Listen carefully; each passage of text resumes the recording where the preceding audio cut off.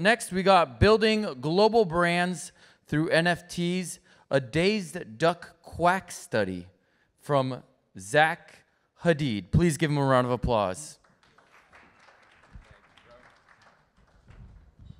Good afternoon, everybody. Quack, quack, what's up? How you guys doing? Come on, let me hear a quack, quack a little bit louder, please. Love it, love it. Don't worry, I won't be too long today. I wanted to talk to you guys a bit about what we've done with the DazedDucks in terms of building out what we hope is going to become a pretty awesome global brand. As our host said, my name's Zack Hadeed. I'm one of the co-founders of DazedDucks, and I'm from a small little island called Antigua in the Caribbean. I don't know if a lot of you guys are familiar with it. Lots of beaches, but not very well known for its crypto or NFTs. However, we've got awesome culture, awesome talent, and as you're seeing up on screen, oh, it may show a little bit later, our artist is super talented too, a local Antiguan artist that has been working as an artist for the last 10 to 15 years. The rest of my team also out of Antigua. And we came together when the NFT hype started to build up and saw it as a really awesome opportunity to build a brand that had global appeal from a small little island. We're all very entrepreneurial in our past. We've been trying to launch a few different e-commerce businesses and brands that have done well, both on island, regionally across the Caribbean, but never really had that global impact. You know, we run into a few different issues in terms of human resources and the ability to even just get visibility online. And when NFTs really started to pick up, we both kind of all came together and said, look guys, Guava's so talented, our artist Guava, why not use this as that opportunity to build a brand that leverages off of this art, but still has global appeal? And that's exactly what we've set out to do. We minted our collection on January 1st. There were 10,000 pieces. They sold out in that first day, which for us alone was a huge feat, being from that small island. But we never really got a chance to celebrate that, seeing that we're builders, and we had a roadmap that really was going to showcase what we can build and how those themselves can be brands too. So everything that we're doing is focused around being blending the experience from Web 2 to Web 3, or in real life to Web 3. Every little brand or sub-brand or venture that we plan to go into builds on that, because we're heavy believers that good tech is tech you don't see. You know, and right now I think a lot of the mass adoption of NFTs, or even the mass recognition of these brands we're building, is hindered because it still requires you guys to be involved in Web3, downloading wallets, diving into Discords, grinding for whitelist spots. And I can tell you that from the community in Antigua, that isn't really the easiest way to adopt, you know, engagement with the brand itself. And I think that applies globally. So what we're trying to do as the DazedDucks is, with the funds we raised from Mint, is we're building out a few different ventures that are actually not even branded DazedDucks itself, but have their own brand hierarchy and brand value that will start to launch. And those include different things that you've already seen in Web 2, like game places, like merchandise and apparel stores, as well as even more innovative stuff like advertising chain networks on chain, but all kind of focused on reaching out to different B2B or B2C markets across the world. Because we're pretty big on being innovative, but using Web3 as that opportunity to show the rest of you guys what we can build in terms of community, in terms of branding, as we're speaking about, and also still showcasing the talent in the Caribbean. It's very difficult for a lot of our talented individuals to ever have that global appeal. And with DazedDucks, it's been an example, even to the sense that from our island, a girl that I even went to class with as a young boy has started her own NFT collection too, and has gained global traction just in her pre-market. So the fact that we're inspiring other creators with the DazedDucks, that you have this ability now to not be confined by the shores of our island or just the archipelago of islands that we are in the Caribbean.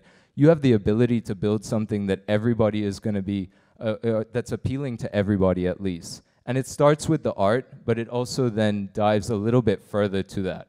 So Guava, he set the pace for us when he started drawing these amazing ducks. The rest of us had to come together now and figure what sort of value are we going to add to this that really creates unique offerings for the brand, and also making sure that you guys kind of resonate with what we're doing. That started with transparency. One of the biggest things that we did at the beginning of our launch was really onboarding people in the Caribbean into the crypto and NFT space without even focusing on what we were doing as DazedDucks. Once they kind of trusted us and they were familiar with the tech and what the space and the vision we were trying to build, then we kind of introduced them to this brand, DazedDucks, that was so much more easier, I guess, friendly for them to interact with versus having to log into an exchange or download a wallet or jump through hoops just to acquire a token. So I think what a lot of people are forgetting or missing out in this space, and yeah, it's often the meta right now, you have projects that launch with just, oh, we're an amazing brand, but they don't realize how far that has to go down, all your different levels of what you're offering. Those brand values need to touch everything from your community all the way up to the products, the quality that you deliver, the mentality that the team has behind everything. And we've tried to really make that our core focus. I spoke about transparency. In addition to that, also just building organic communities and followings really helped our brand a lot go to the next level. And now we've got about 4,000 holders. It's never really fluctuated from there. Floor price and all this sort of stuff doesn't really matter to us too much because, as I said, we have the long-term vision for this brand and this business. There's a roadmap that is probably a year long, but after that, we've got ventures that we look to our community to keep adding to it. The same way that Adidas or Nike have all these different sub-brands and collaborations that just still resonate with their initial key brand values. So DazedDucks really is an opportunity for that. And you'll see, that we have a variety of different offerings for a variety of different consumer groups. We do have some more fun-filled interaction, very NFT degen activities, but also we do take the corporate approach sometimes with a lot of our different ventures, like the ad exchange that I had mentioned, even just the way in which we present ourselves and partner with different brands or events like this. We're trying to show that it doesn't just need to be degens, it doesn't just need to be techies, it can be a brand that appeals to any sort of audience and have that reach globally. So I definitely want to touch on also how we've kind of visioned the NFT space developing. I spoke a bit about this meta about branding, and that's great, but also making sure that you remember all the different aspects that the communities are looking for right now. Your target audiences are so diversified when you're reaching out with this global reach that you can get through NFTs, that you need to remember that your brand also needs to offer this diversified offerings too. So we're trying to keep adding to what the DazedDucks stands for. As a holder, you get this feel that you're part of a community that is very organically built thanks to our origin, but also that it's somewhere that you as well can develop your own brand or even network and improve your businesses in real life, bringing value from the community to other holders too. So that's something that we also hope our brand values have resonated through, and I think I've got a few holders in the audience. They would agree that that kind of has set the foundation for us to have this core community that continues to thrive, grow organically, and really become appealing to any sort of audience that looks to come into the space, whether you're there just for the flip, or whether you're there to learn about crypto and NFTs, or whether you're there to get involved in fashion and collect our apparel, or whether you're an innovator yourselves like us, or someone that is looking for the opportunity to work in the space. So we've been trying to make sure that our brand touches all these different values by developing these different platforms for everybody to come in and interact with us, whether you want to be part of the community or not, whether you're just invested in the crypto space or the NFT space. We're trying to make sure that we continually touch these audience groups so that we can keep resonating as a global brand and build from there too.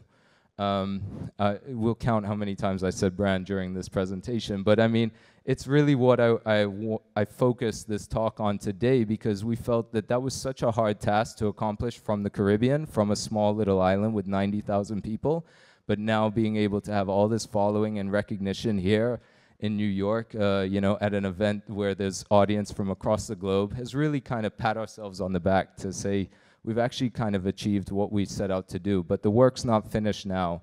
We have a lot more to build on, and we realize that we can't lose focus of those original values that we started with at Mint. If you'd like to learn a bit more about the Dazed Ducks, because I don't have too much time left, you can find everything you need on social media as well as our website. We're not one of those collections where you got to be grinding in Discord. We try to be touching every channel of communication to make sure that we have that global appeal. So just visit DazedDucks.com or follow us on Instagram, Twitter, TikTok, YouTube, whichever one, @DazedDucks, and reach out to us. We're very open, very transparent, and we're always looking to build and innovate and learn what you guys have to say. Thank you, guys. Quack, quack.